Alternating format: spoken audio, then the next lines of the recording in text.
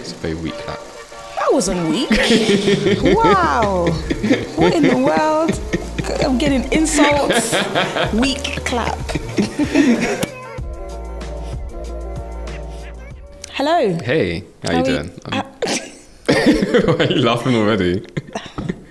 Claude, I'm tired. If you say that, I need some type of coffee or something, but but yeah, that's probably why I'm laughing already. Fair. But yes, I'm good. Did you say, how are you? I did, See? yeah. I'm good. Yes, how are you? I'm good. Yeah, we're back. It seems like people enjoyed the episode we did, the previous one we did. So I've come back again with some more for you. Oh, really? Yes. So I think this should be a thing that whenever we do these type of episodes, do a little icebreaker and then we get into the episode, especially because this one today is, I don't want to say it's heavy. It's not heavy. It's not heavy. No. Deep, but not heavy. Meaningful. Authentic. That's the word. Authentic. Yeah. Wonderful. Okay. Yes. What do you mean authentic, actually? All our conversations are authentic. I don't think about... you're taking advantage of the fact that I haven't had coffee today. What do you mean? I guess I mean that we are peeling back a little bit around like how things actually work. So we both come on, we're like relatively happy, good demeanor type people, but that can mask a lot of how difficult things can be. Yeah, that's very true. I like that. Yeah, and I agree. Okay, so before we get to the how difficult things can be, I've come to embarrass you again. You know what? I'm not on it. I'm not on it. And in fact, I have some questions for you today. Wait, what? So, quick fire round. These are easy. Well, I'll start easy anyway. Wow. To get to know you a little bit more, because I think people know me because they've heard me in episodes, but we don't know the woman behind the scenes. Okay. So, easy question for you. Would you call yourself an early bird or a night owl? Why are you doing this? Okay. Currently a night owl. Okay. What's the favorite city that you visited? Oh. Yeah, Cape Town was lovely. Awesome. Yeah. How many wives did King Henry VIII have? 8? 6. What was the last movie or series that you watched? What have I watched? Oh, The Crown. It's back. Is it? Yeah, okay. It came back. Oh gosh, I don't know when this episode is going, but yeah, it's back. So I'm enjoying it. I watched the spin-off thing, and that was actually really good, but not the main thing. If you went on a holiday, a beach or a city type holiday? I need a beach holiday, but I always find myself in the city. But a beach holiday is what I require. Thank you. What is the brightest star in the sky? The sun? Is that a star? It is a star. It is, yeah. No, it's called Cyrus, actually. What is... What's your favourite season of the year? Brighter than the sun? I say autumn winter because of the fashion. Okay, 2 more. Wow, you really... What book are you currently reading? I'm reading a devotion, actually. Can you read a devotion? It's called... what is it called? Wake Up or something. It's by Jackie Hill Perry. Okay. Yep. Yes, please. Thank you. It is Upon Waking. Upon Waking. Yes. Last question. Go into trivia for the final one. Okay. What is the biggest island in the world? What is this? Island. Alex, help me. Biggest island in the world. I'm sorry. Claude. You haven't even said one yet. Let's go. You know what? Islands are hard because some countries you think they're countries, but they're islands. That's why I'm confused. You haven't answered the question. I reject it. You tell me. It's Greenland. What the? I would never have said. You know what? There's many I wouldn't. I don't think I would have said anything. I didn't. But that you really took me by surprise. What's going on? That was good though. Well done. Thank you. Woo! It feels a bit when you're the one. Oh, it's not fun, is it? Yeah, it's not fun. But yes, you've woken me up though. That was like my little coffee fix. Thank you. You're welcome. Cool. Where do we go from here? So, do you know what? This actually is the highlight. This is how our working relationship is. This is literally it. I've said this a few times that every single time I speak to Claude, he surprises me in some way with either if it's like a new idea, a new way of working, or a pop quiz, you know? And I've really enjoyed that about you. Yeah, I don't know if a lot of people get to experience that, or even in your day-to-day, because, you know, especially with like board roles and all of that, there's like a specific standard that you have to give, so you might not be able to always show every element of you. But on this podcast, building this podcast, it's been really amazing to experience that. Okay. Obviously, it's also sometimes triggering because I'm like, Lord, that my whole way of working or living is like all over the place. But yeah, I've enjoyed that. I'm glad, and I do enjoy being able to, I guess, show more of my personality, because sometimes I just have to be serious. And like the things that I do, some of them require that serious, more authoritative side of me where you can't be myself entirely. Yeah. So it's nice to be able to do that here. Good, yeah. I think I'm trying to think back to the first time I actually spoke to you or met you. I don't think I met you in person. I think it was virtually. But I'm trying to think, did I actually feel like you were just this really serious guy? I don't know if I felt that way or... Yeah, I think I'm now realising that it's a 50-50 split. It literally depends on at what point in the day you catch me or what I'm doing at that time. So my sister, because I thought I came across as serious to most people, but literally earlier this week, my big sister was saying that I have boy next door energy, apparently. What does that even mean? I was just like, I've never heard of that before. No, explain what a boy next door is. She was like, you come across as like, I guess like on a type of likable, type of approachable type of thing. But then I'm also just like, I don't know if that's true all the time. But then your sister, who is your twin? I know, it's my older sister. Well, anyway, Claude has a twin. Yeah, I have a twin. Do you know when I found this out? Maybe a few months ago. Oh, really? Yeah. Oh. I was like, hold on, you have not mentioned, or anyway. But yeah, so it wasn't your twin. This is my older sister. I just want everybody to know, because now I know. Okay, yeah, I think maybe because she has that familiarity with you that she can say that. But I also see it as, I see it as well. Yeah, I see it as well. But I guess, like you said, if most people are seeing you in like the business function, I know a lot of people say, oh, I'm in groups with Claude. Like, oh, I know him in that remit, but they don't know you outside. I think even within us, even us two, do we really know each other outside? Not really. I don't think so. No. We obviously spend a lot of time talking about the podcast and building Dream Nation, but I don't feel like it's not like a... Yeah, that's quite interesting. Yeah. Just realizing that, but still, I'm receiving that. But yeah, I think today we're talking a lot about ourselves, and that's because we are going to be continuing to talk about ourselves, our journey, creating this podcast, and also just building like a authentic work relationship that is. Meaningful. Wow, all the words are coming back now. Those are actually, when you said both those, they were the things that were in my mind as well. So yeah, I took them from you because you said them earlier on. Okay. What were your first impressions of me? Oh, because remember the first time I met you, I was a guest on one of your podcasts, I believe. Oh yeah, on Preach It Sis. Yeah. Yes. Okay, so maybe not then, because I was at that time of the podcast, I was very quiet. I wouldn't even say anything. Yeah. But now I'll be like, my first impression was very quiet, and then you followed up with me about something, and then I think that's when I first noticed that there's a lot of drive there, and it's like you're obviously quite capable and quite able, and you thought about what you're doing like quite deeply. And then that evolved into you jumping on the Dream Nation team prematurely, I guess, like during lockdown when we were trying to do a few things. And the way you handled that was like excellent, which is, although that project never got released, everything that you did was great. And even the people that you reached out to, a lot of them came back to me and said, Abisoye, you need to hold on to her because she's really good at what she does. And then, yeah, when it came to me launching this podcast, I was like, you're the person that I need. And you've been outstanding. Sometimes a bit stern.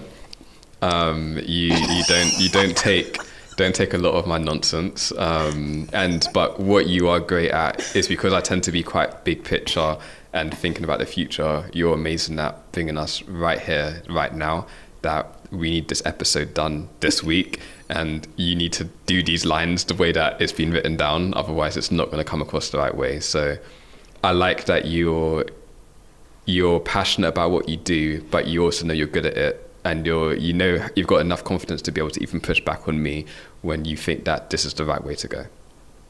Oh, thank you. Yeah, I'm going on to the stern comment, but I appreciate everything that you said, and I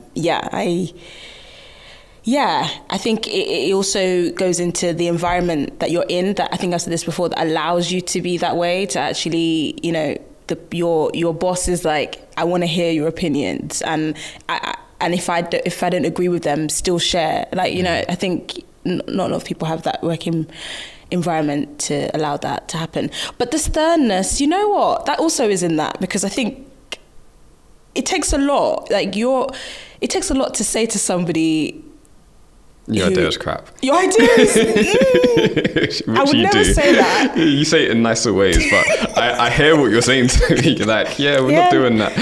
No. But you surprised me with this idea, because it was actually you brought up that, we should talk about the podcast and how we created it. Initially, I was just like, that's boring. But then, and not boring because what we have been doing has been like straightforward, but because I'm like, do people really want to know? But then you shaped it and you were like, yeah, but it's about, the dynamics and how we've worked through things and stuff like that. And I was like, oh, okay. So, you've also figured me out on how to get your idea. No, without a doubt. Like, it's needed. But yeah, I think, I don't want to say as a, I guess, I don't know if as a business woman or as a woman, it sometimes can feel a bit bad to say to someone like, oh, no, what you're doing is wrong, and have to be so stern about it, because I don't want to hurt your feelings. Not that, you'll be hurt by them, but just in general, like, you don't want to hurt the person's feelings. And also you're like, hold on, like, why am I so bold and confident that this is wrong? Like, where does this come from? And I think within myself, I'm still trying to figure that out. Like, I know you say that, you're quite confident with the decisions you make, and in that moment I think I am, but then sometimes I'm like, where does this confidence even come from? Because this world of podcasting and is still very fresh and new to all of us. So I'm still trying to figure it out myself. So you're doing great. Thank you. So what type of decisions have we made then, actually, that we've had to go through the back and forth? Back and forth. There was one that I had to make before you actually came on board. Okay. And this was December last year. And it was whether I was going to even do this in the first place, in all honesty, because I knew I wanted to do a podcast. I knew there was a lot of potential behind it, but I also knew that I could not do this by myself. And you wasn't here at that point. I didn't know that you was going to come on board. I didn't know if I could afford you. But I made a commitment to the studio that we work at, which is Dream Factory, what we're doing now. They are amazing. I made that commitment. I put the money down, paid it. There's even the deposit. You have to pay the whole year in advance. That's a hefty amount. It's not a small amount of money. And I did that with like no plan of how to deliver. And that was quite difficult to do. Then I think a couple of months later, that's when you came on board. And then we had, I think, our first difficult conversation, which would be around your compensation. Oh, we're going there? Yeah, we're going to go there. Oh, wow. Yeah, that was... Do you know what?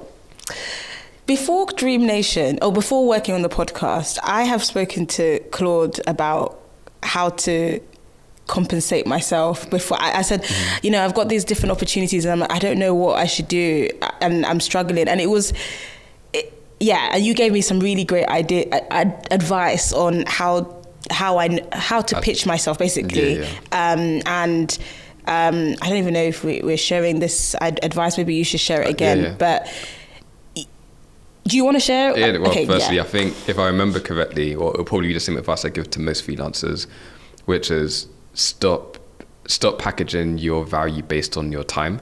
So we have this nature or kind of tendency to be like, my hourly rate is going to be X, Y, and Z, and then I'll then charge people accordingly. Whereas on the other end of it, the person receiving that rarely cares in terms of how long it takes you to do anything. So if you can accomplish the same task in an hour that will take you 10 hours, that's irrelevant to me. All I care about is the end result. So rather than thinking about how long it takes you to do, because you can learn to do things faster, instead think how valuable is this to the other person. And then if you instead charge based on the value that you provide to that person, then you'll more than likely be able to get a much better deal for yourself and make negotiations a lot easier. Yes. And that is still hard, but yes. So then when it came to Dream Nation, and you're like, okay, so how much would you charge? And Claude always does this thing, and even people that reach out to me about working with Claude, and they're like, oh, how much would he go for? I'm like, you pitch what you think your value is, and if Claude can do it, if Claude can do it, he will do it. But you pitch yourself. Don't think, okay, because of who somebody is, or because, like, what is actually your value to that person, and then go from there, because otherwise sometimes you can underpitch yourself, or you're overdoing it and you're just greedy. Yeah, we had that recently. So even with this amazing advice, when you then asked me that question, I was like, I think there's that thing with freelancers that you could do things for free. You're like, I could do it for free, but I have to get to that point in my life where I'm actually building myself up, building a business. And also when you feel like you're being paid for the work that you do, you also feel valued. So I went back and forth. I think I wasn't straight. I wasn't like, oh yeah, this is the amount straight away. And then I even gave you a range. I couldn't even give, and then I finally, told you, but I was like, and also I was aware that if this was like another production for like a bigger company, I may have also been like, actually this would have to be my full-time job. So I would pitch at this amount, but knowing what I could actually give, as I already have a job and this is the amount of time that I could give to this podcast, this is what I would say. So I was realistic as well. I could have pitched myself at some crazy amount, but it's ridiculous. Anyway, but yeah, I gave it to you. And what did you do? The thing is, with your one in particular, I'd already put a number in my head of this is how much I want to be able to pay you, and that fell within the range that you said. So I was like, yeah, fine. Like, we just took it from there and let's move forward. I feel like one thing that I was clear with you on though is that even what I'm paying you now, if I'm being honest with you, the value that you provided is definitely below that amount, but it is the most I can do as of today. But with our journey, as hopefully when we become even more successful, then we'll be able to continue to increase that, because for those that are thinking about working with Abisoye in the future, that's not going to be an option, because my goal is to take her full time for my company, because there's a lot more to do. She knows this as well, and I tell other people, like, you can enjoy it for today, but yeah, that's the goal. And I think your willingness to see the vision of where it is that I was trying to go, still hold your ground in terms of what was important to you, and making that clear to me, so I knew kind of where your boundaries were in terms of, like, from a pricing perspective, but then also the willingness to grow with me on this project. That, I think that made all the difference, and that's part of the reason why, like, because there were other people that I spoke to and they might have felt more as this is just a job to them, like it's just an opportunity, it's just a way to make a bit of money, whereas for you it's like you've genuinely bought into the vision. So I was happy to make that sacrifice and make it a consistent part of I guess your income now. Oh, thank you. Yeah, I definitely bought into it. Thank you for listening to today's episode. If you haven't already, make sure you sign up to our mailing list at dreamnation.co/mailing list, and from there you'll be able to find out about all the things that we have coming for you. But on money still, there was the other decision that we had to make, which was the levels to our studio membership here as well. Oh my gosh, yeah. So I'm gonna take this one. So Dream Factory is absolutely amazing because they have 2 studio spaces, but in each studio space, like the one that we're in right now, there's multiple rooms and it's just a lot. And the one that we were in before is a bit smaller, but it's equally amazing. But we had an opportunity to view the one we're in now, and when we saw it, we were like, "Damn!" Yeah, it's. Yeah, this one is, the first one is like great. That's it's where great. The first few episodes. No, you can see some. So the episode that is coming out next week. Bissie's. Yeah. Bissie's episode you'll see it in. And Courtney and Renee. I don't know if there are any others that are out that have. Not yet, no. Yeah. But so those episodes you'll see, and you'll see it's wonderful. But we had a vision and we wanted a space, and it's so funny. Anyway, we'll go into that because where we are right now is like they've never actually done podcasts here before, and now they do podcasts here, and it's all. But I'll get into that. But so we came to do a tour of this space, and we were like, oh gosh, this place is amazing. We'll dream about it, and And then Claude was like to me, do you see this space as somewhere that we should be? And I was just like, yeah, but where we are right now, it's fine because I knew how much the difference was. Yeah. And I was like, where we are is fine. We can dream about this. Dream. And it will happen, when the time is right, because we know as well, we're not making any money from the podcast at the moment. So that is a big investment to then I don't know, is it like triple the amount or double the amount? I think it's double. I can't double the amount. Yeah. And then Claude just...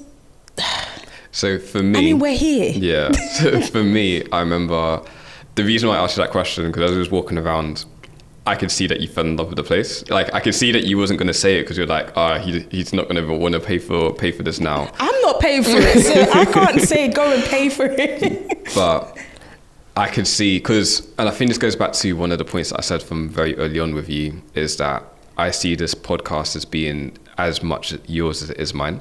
Although I'm in front of the camera, this is also your vision. And going back to like a lesson I've probably said like a million times on the podcast now, when you're a leader, yes, your job is to have the vision, is to get the right people, and it's to give those people the resources they need to be successful. And I saw this as being a resource that you needed to be able to, and that's your vision for what this could be.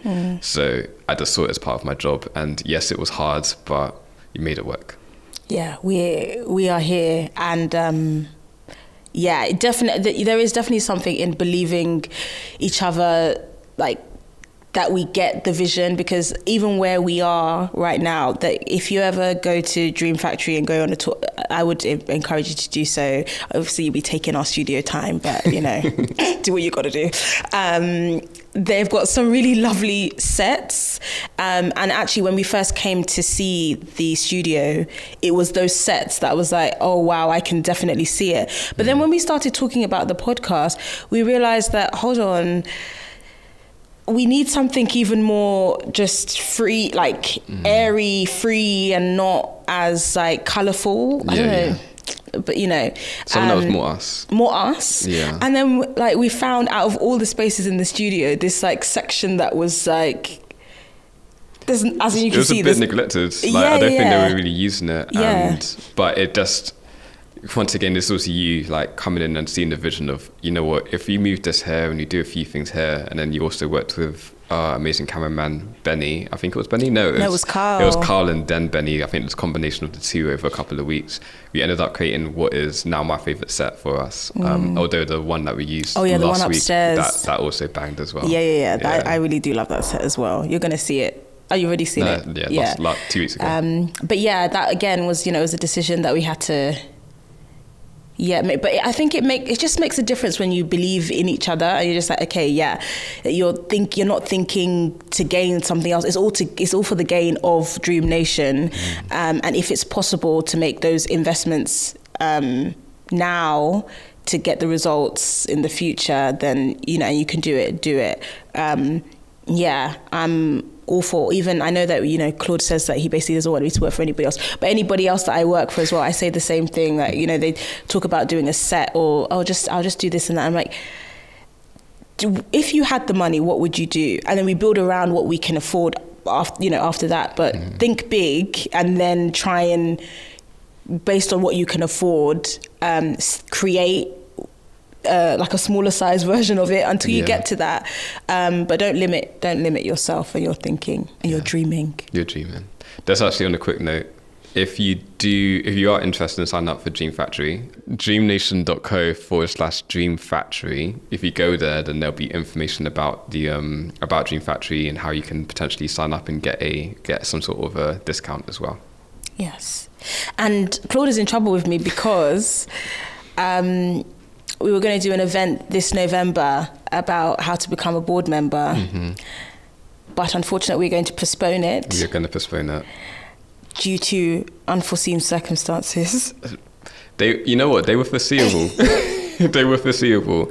So I have things like the venue and all of that lined up, and I've even got like the information to share, the workshop, all of that. But I feel like I haven't been good at sometimes at delivering on all the things that I want to do, and that's because as I look at my life, my responsibilities, I run this business. Obviously, I have a full-time job. I sit on a few boards. There's just a lot to do, and as I kind of continue to try and push things further and further and further, I sometimes will overcommit myself, and this event was one of those situations. However, I think the most important thing is that whenever I do make mistakes, I do learn the lesson, then I put a system in place to resolve it. We're going to talk about systems because me and Abisoye are always fighting about systems and procedures as well. But what I realized, so now to prevent me ever failing on pulling off an event when I say I'm going to do it, I've now hired a new person to the team who's focused on logistics. We spent some time working out all the steps that are needed and taking things from there. So yes, it was something that I under-delivered on, overpromised, under-delivered, but it won't happen again. Yeah. And I know Abisoye is annoyed because she has advertised it on multiple episodes in the past now. And if you was excited about that and it hasn't happened, you have my sincerest apology. Drop me a message on the IG so I can apologize to you directly for that as well, because that wasn't good. Sorry, guys. Yeah, and that's something as well that I've been talking to Claude about consistency, because just a week ago, Claude disappeared for a day. Yes, to be fair. And on the day that we're supposed to put an episode out. Yeah. So I had burnt out. Well, actually, no. I had semi-burnt out, and I realized if I didn't stop right there and then I would have burnt out. So I decided, it's like, you know what? I'm going to isolate myself from the world for a little bit, regain my energy, and then come back, which worked because I was able to do my part by the next morning. But yeah, like, it's not a good look. And once again, this is that happened partly because there were certain tasks that I shouldn't be doing that I had to take on because we don't have things in place yet. So as you guys might have noticed, we are, let's say, inconsistent with putting social media clips out. It's like, I could basically say we have no social media clips. Yeah. And we understand it's actually one of the most important parts. If from my point of view, in all honesty, I think far more people are going to view us on social media than will ever watch a whole episode. So therefore, by us not putting those clips out, we're missing out a huge part of the whole purpose of this podcast, ultimately. So because just for a number of reasons, we haven't been able to get them out consistently, it fell on me to do. And when that got added to my plate with everything else I've got to do, then it ended up being one thing too many. Yeah, and then last week I was like, oh, don't worry, I'll take it on. I can do it, yeah. And then I didn't have any capacity to do it either because we both have other jobs. We've both got all these other things going on. So it's like, as much as you can, and I'm learning this about myself, that I'm more of I can be very much if there's an issue, I'm like, right, get it done, and then in that moment I can commit to doing all these things, and wholeheartedly in that moment I'm like, I will do it, and then life says, sorry sis, you don't have the capacity, and then sometimes I'll be fighting life like, I can do it, and then again you burn out. Do you know what's interesting? Go on. This is now where I think sometimes we see things differently, because my answer to all of that is build a good system and get a good process so that it doesn't have to be painful or stressful, and it can happen ideally without anybody being involved. Whereas, like I said earlier on in the episode, actually, one of your strengths but also one of your weaknesses is like getting things done now. And I want it done now. You want it done now. And your approach is, I'm going to apply more effort and power my way through things. Which is sometimes needed. It's sometimes needed. But if you keep on doing that, then you'll burn yourself out. But not only will you burn yourself out, if you don't build a system, then it can't scale. Because you can do that to produce maybe like 3 clips per episode, whereas I want us to get to the point where we can put out a clip every single day, if not multiple times a day. And that's not a level that you can get to where you can just power your way through that. That requires a system, that requires like a process, that requires having people in place to do it. So I'm often saying, and this is what was happening, is that I'll say to Abisoye, trust me, I'm building the process, it's happening, it's going. I know it's not what you want, I know it's not fast, I know all of that. And Abisoye's like, I hear you, but if we don't put this episode out right now, not the episode, if we don't put this clip out right now, then it's not good enough, or we're wasting like this opportunity to promote, and we're not getting the awareness that we could get. And it's like, the thing is, you're not wrong, but neither am I, and they're just both needed, but it's the push and pull. It's the push and pull. I think it's that equal ground, because we need to get, so in the business of social media, we need to get social media clips out. Like, even if we're working on a process or a system, we need to get social media clips out. And I think you were saying that, I'm working on this whole system and I can't see what you're doing. So in my head, all I'm seeing is there are no social media clips, and Claude said he's sorted it. And so I'm like, on you, like, where's the social media clip? What's going on? I can imagine it's just, it's a lot. And this is not, you have so many other things you're doing. But at the same time, I was like, it needs to something needs to go out. And that taught me actually a really important lesson on communication, though, because I noticed the time when I like took some time out, that I showed you what actually is happening. I showed you all the things that's actually taken place, and how the system is forming. Then you had a completely different attitude towards it. And I was like, that makes complete sense, because to your knowledge, I made you a promise, and then nothing is happening. Whereas a lot was happening is just that building systems take time. So this system business is definitely something I've learned with you, and you're basically forcing me to learn. You have no choice. I appreciate, because I see myself that I you know what, I don't want to say it's even impatience, but I think it is. I can be like, if I can see it, like, this is what needs to be done, I'm just like, let's just get on with it. But like, life is not like that. And also, if you rush something, you miss things. And but then in my head, I'm like, I don't think I'm rushing it, I'm just like, let's get on with it. But the process so go on, because like, that is everything you're talking about and doing. The reason why I'm so confident to be like, we're not going down that pathway is because I've done this before. And in fact, I've done this multiple times before.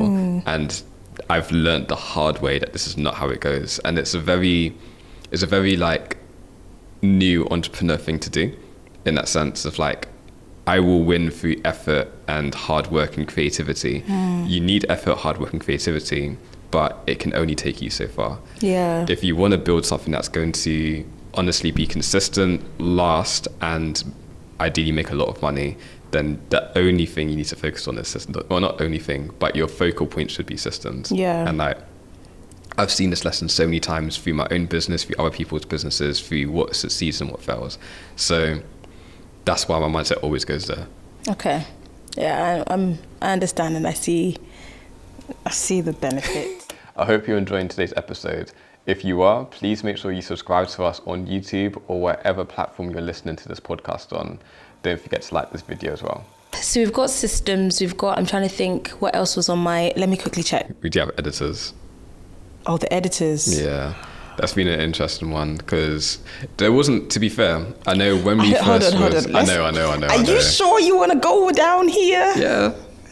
Why not? I love everybody I spoke to. Yeah, no, but as I said, they all were amazing people. Okay. They all were amazing. And we did have an argument, actually, semi-argument. We've had many semi-arguments. Like we've never like actually been fuming or anything like that. It's always like professional disagreements. And like, yeah, it came down to us there were two like great editors, but they're both great for two very different reasons. And I was like leaning more towards one and you was leaning more towards the other. Yeah, do you know what? One of them was like amazing systems. You know, I feel like I would even love to promote this person, but I'm just going to leave it. If you want to know, you can message and we gladly share all the people that we spoke to about editing this podcast. So, yeah, he was very much like you, not in terms of who he is, but the way he was thinking. Yeah. Very systematically, very much about, there's a process to do things. But when it came to the actual edit, I felt it was very like robotical. Mm-hmm. And that's the problem with systems, is that it's easy for systems to become soulless. Yes, and I felt to a degree it wasn't getting what we were trying to do. And then the person that I came across, who is the person that edits our podcast right now, I didn't see his work. He had never edited a podcast before, but I don't even know if you knew that, but it's all on his website. But he's a photographer. And he's done like campaigns and stuff like that. And the way he shot, I was like, he really embeds himself into his work. Like I can see that if he's like, okay, this is the project, he takes time to understand the project. So he edits in that way. And it's you'll see how the episodes are edited, including this one. It's so smooth. There's no like, the cuts, I mean, there's some direction that I give with certain things, but it's just smooth. And I enjoyed his color grading, and yeah, so I just like, I fell in love with his editing, but Claude was like, that's all great, but process. And I actually hear it, and we're trying to streamline that now and get to understand that with the editor now. Because process is so important still. Yes, it's lovely. He knows how to edit. Fantastic. But in order for us to make sure we're working to the best capability and that all of us in the team are not overstretched, including the editor, we need to put in process. So yeah, it's combining the two. And you so amazingly are going to meet him soon, I think tomorrow. And yeah, he doesn't live in London. But yeah, it's that's why the two need to come together. That's probably why we work well, actually. It's just like, actually that's interesting, because you said your bigger picture and then I come and say direct. But I guess when it comes to the creativity, I might go into, this is amazing, and you're like, okay, this is great, but how does this work? So I think it's interchange. It is, and it's really helpful, and I think that's why we do, like you say, work so well together in that context. And I think what was also really interesting about our editor and our decision was, I did say, this is who I want, but I'm going to trust you on this. And when he delivered the trailer I was just like, you know what, you made the right call, Abisoye. Like, so talented. He is really, but process. Now we do now see the problems of a lack of process. Yes. Where sometimes I'm like uploading the video like literally minutes before it needs to go live. Or we're getting things like not at the times that we would like, etc. And I'm mindful of, like you said, it's not just about making my life easier or your life easier, but this goes back to the resources that I spoke about as a leader. I need to make sure that he's not burning himself out and that he's having a great experience with this too. Yeah. So yeah, you do care about that. You really do. Like you said to me that both of us have said that we probably could edit this whole this podcast and do all the functions ourselves. But you know, specifically with me, you said, well, I actually just want you to focus on the actual content, the actual journalism, you know, bringing that in. Like, I don't want you to be worrying about all this other stuff because it takes away from it. And that was actually one of the things that I really appreciated, because in one of my previous jobs, actually, I got brought in to be quite a senior role to manage a team, and it was about editorially. Oh gosh, am I gonna get in trouble for it? Actually, I don't care. Anyway, so I was brought in to manage a team, and I think when I initially got the job, it was looked at like they understood my ideas. They had seen I don't like to showcase this, but I have a YouTube channel that I did years ago. Anyway, they'd seen all of that, which I was like, what? You even found that? And they're like, I get you. Like, we really want you to just, everything you think, just give it. But then the practicality of the job, they literally stripped all away from me. And they're like, we don't actually care about what you think. Right. And in fact, you've shown that you can edit stuff. You just edit. Oh, wow. You just do this, or, you know, we know that you can do it. And it's like, that's not even my job. Yeah. And so when you came, there was one day you said to me, I don't want you to do any of that. I want you to focus on what you're actually amazing at. Like, you're amazing at all these things, but this is the thing. This is your, like, basically your bread and butter. Yeah. Do it, and do it to, like, with an excellence. And I want you to be free to do that. I was like, wow, Claude is actually seeing, you know, the things that I can do, like, and you believing in it. And I really, really appreciated that. And I think that's also, it's just encouraging. And I guess you're, like, you learned from the previous episode, you're a words of affirmation person. So it has helped. But I think even in that, like, I've never even said I'm a word of affirmations person, but I think those type of things help for me to know that, oh, okay, the person that is paying me moolah actually believes in me, not just says, oh, not just using, but actually like, I want you to grow in this area and be the best. So a bit rambled, but I really appreciate that. It's my pleasure. And you were doing a fantastic job. See, he always says that, even if I am not. No, I don't think you would do that. I think you would call me out. I'll tell you where you can be better, like, as a whole, we wouldn't be here. Like, this episode wouldn't be happening. Everything we've done before, our editor, like, literally there would be no podcast if he wasn't here. So appreciate it.